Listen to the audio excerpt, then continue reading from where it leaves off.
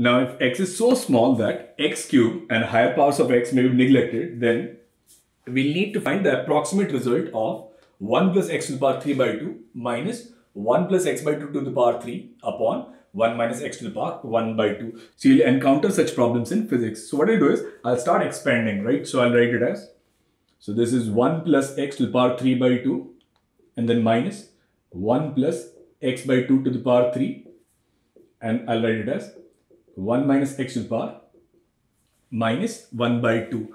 So I can write it as 1 plus nx, and this is n minus 1 upon factorial 2 x square.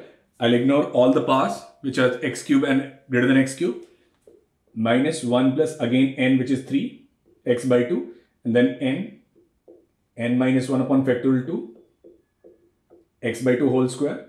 And again for this, I'll write 1 minus 1 by 2 into minus x, and then minus 1 by 2 minus 1 by 2 minus 1 upon factorial 2 into minus x whole square.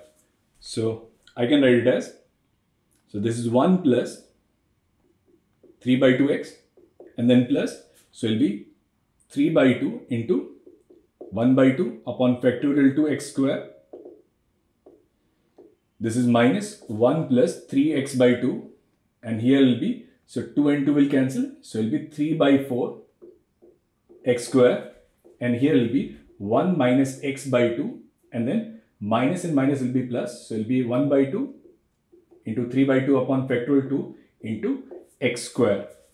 So I can cancel this one, and I can also cancel 3x by 2. So now what I'm left with is, so here I'll get 3 by 8x square and then minus 3 by 4 x square, and here I'll need to write 1 minus x by 2, and I'll ignore all the terms because here my simplest power is x square.